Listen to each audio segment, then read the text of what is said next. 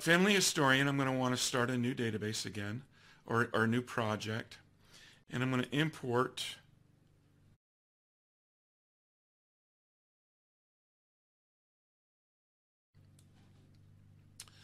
and it allows me to import a GEDCOM as part of starting a new project.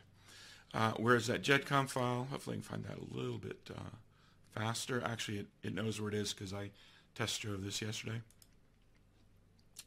And there's an option here, copy any linked multimedia files into the new project folder. Now, if I had downloaded multimedia files, I would have given this a spin.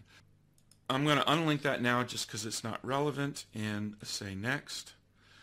New project name, do I want to make it the default? No, not really, but who cares?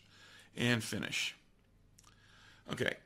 It read the file quickly, and it says the imported data contains 361 links to external data files.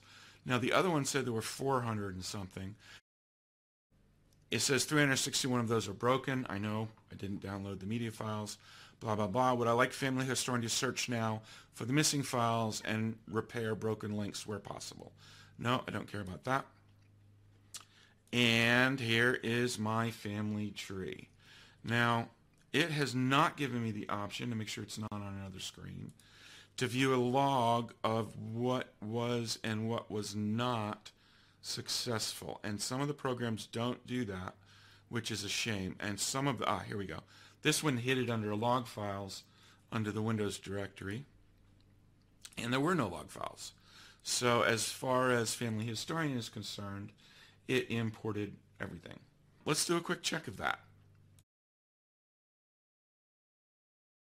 For this, records lists, individuals, and does it give me a count of individuals here? Yeah, here we go, down here in the lower left-hand corner. Can you see that, or is my head in the way? Let me move that over just a little bit. You see here, it recognized 3,173 individuals and 886 families. It seems to have done a pretty good job. Sources, again, I'm not getting a source count here. Repositories, 4 I happen to know is the right number of repositories. Media, it did bring in the links without asking me if I wanted to. It just can't link them to the real files because I did not download those files.